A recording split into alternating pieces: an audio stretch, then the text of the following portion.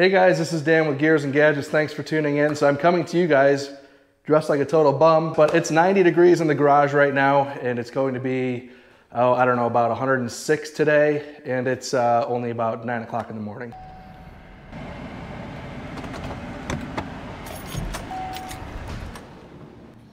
So for those of you who are newer to the channel, you may have seen, well, the Crown Vic was my last daily driver for when I wasn't riding the bike. Once my wife's lease was up with the GMC Terrain, we just gave it back to the dealership. So I went out and bought that Crown Vic, and my wife took over the truck for the last year and a half. So that's why you really haven't seen it on the channel, is because, well, once it becomes her daily driver, I'm not going to tinker with it for the YouTube channel. With this whole illness going on, and the deals right now are really good for vehicles. And we took that opportunity to go out and buy my wife something new.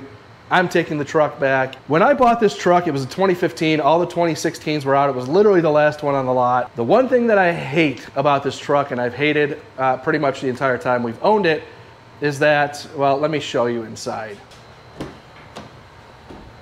It has the jump seat in the middle, which, you know, I don't want to say I totally hate the jump seats, but in this case, I do. When you lift this up, you get this jump seat, which this shirt has been there forever, trying to help some of the vibration, but you get this jump seat. It is rock hard because it's a storage bin. So I keep my hitch and stuff in there, which is great. It's good storage, especially for a hitch. You don't need it every day. But again, this is rock hard, not very comfortable. I have never had anybody sit there, and I hate this console.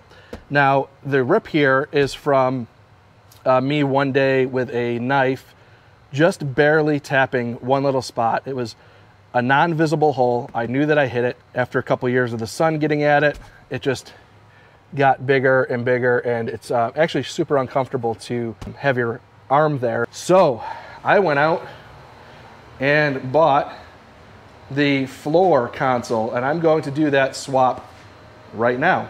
Now, this center console, I'm going to link all of the parts in the description down below. The only console I could get has this rear seat entertainment stuff to it, which I do not have. At this point, this was the only console that I could get because supply chains are totally jacked up right now.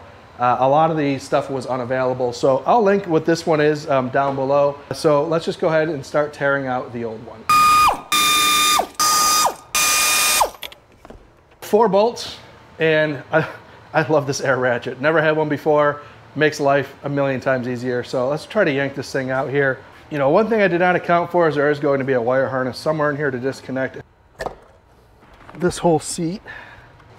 So now that we got the wire harness disconnected, now we'll try to pull it out the back. And there you go. So the only thing that I actually like on this center console, the jump seat, is that I use this as a little trash can. But we won't need that anymore.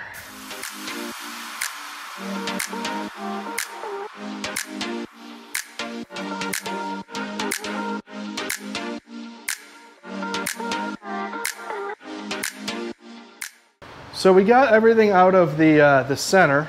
All right, so what I'm going to do here is just lay both these consoles side by side and see harness-wise what it is I'm dealing with here. So what you have in this new console is this USB hub here, cigarette lighter here, and this one I have this USB hub here, cigarette adapter there.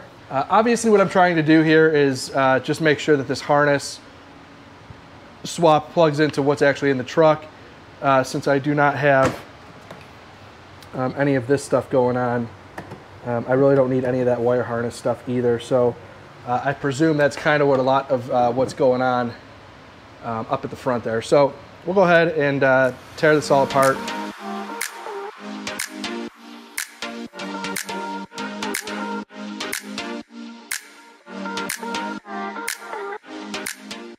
And there we have one sticky-ish harness that will now run here.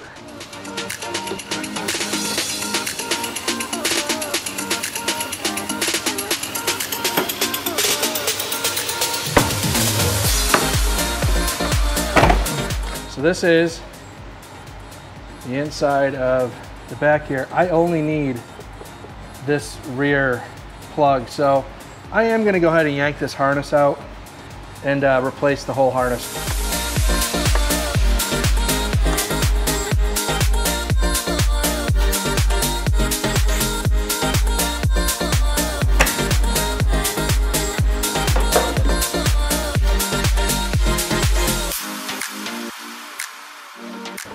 Alright, so wire harness is swapped over.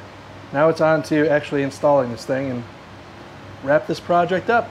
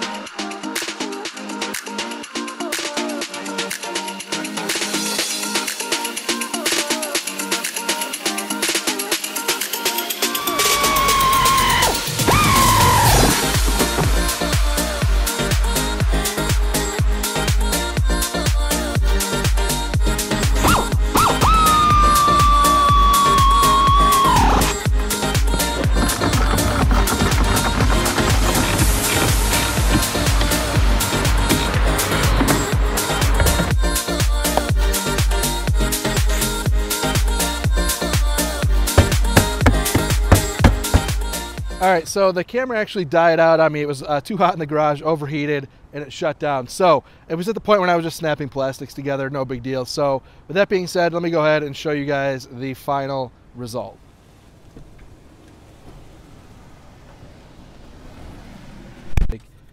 These are not working. This is not working. Not a big deal. I actually might cut that out and put a switch pod in there, similar to what I've seen on the GM Trucks forums from another user, and that's because I used the existing or the old OEM wiring harness. This is working, and this is working just fine. Inside the console, I swapped over to the old USB port from the old OEM console to get Apple CarPlay to work, which it does now just fine. And you can see you have quite a bit more storage than what I had previously, much deeper. That is the removable cup holder, which is great. It gives you more storage underneath there. And then we have this piece, which was an eBay part that I bought for, I don't know, $10, $9.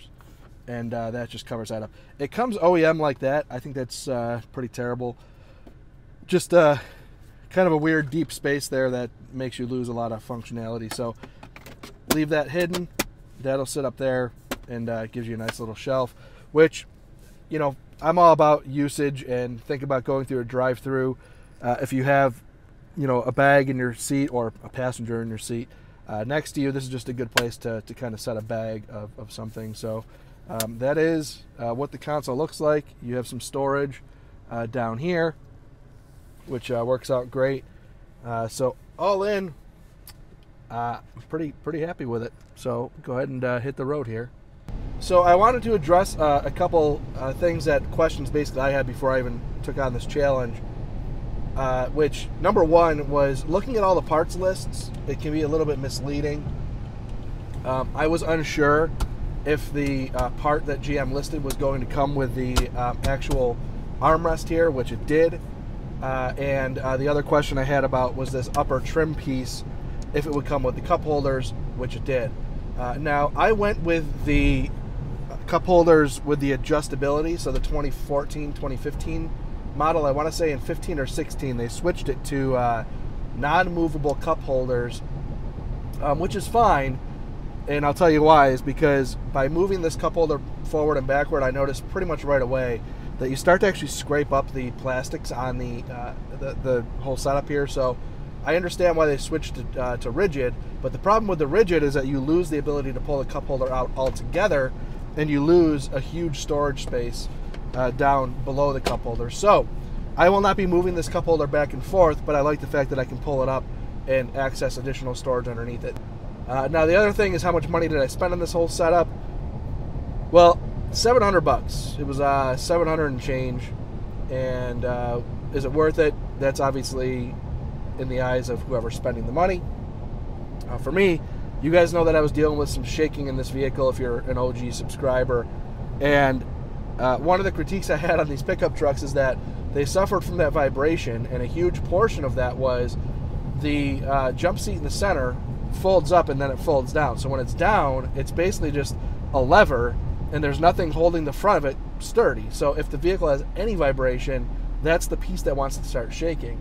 And when you had your arm on it, you could feel it, and it was really annoying. So because Performance Drive Lines out of Bakersfield, California, did a drive shaft swap on this truck in effort to alleviate some of the vibrations, which, by the way, it probably 90% of it's gone. What I will say is that this console, kind of as I suspected, now that it's rigid, bolted to the floor, also bolted to the front, which is 2 more points that the old console didn't have, and there's nothing that can move on it, it is far more stable. My soda that's in the cup holder here it's not even moving at all. I mean, it's calm seas. So if you're dealing with vibration issues, this might be a way to kind of hide a little bit of it, because again, I think with that jump seat, you're just in a situation where you're putting your arm on one surface that is amplifying that vibration. So you basically, it's felt through your body, and it's really, really annoying. So that is the wrap up of my console swap on my 2015 GMC Sierra. If you have any questions, please drop a question in the comments down below. If this is your first time tuning in, please click that subscribe button. Remember, likes go a long way to help support the channel. I'll see you guys next time.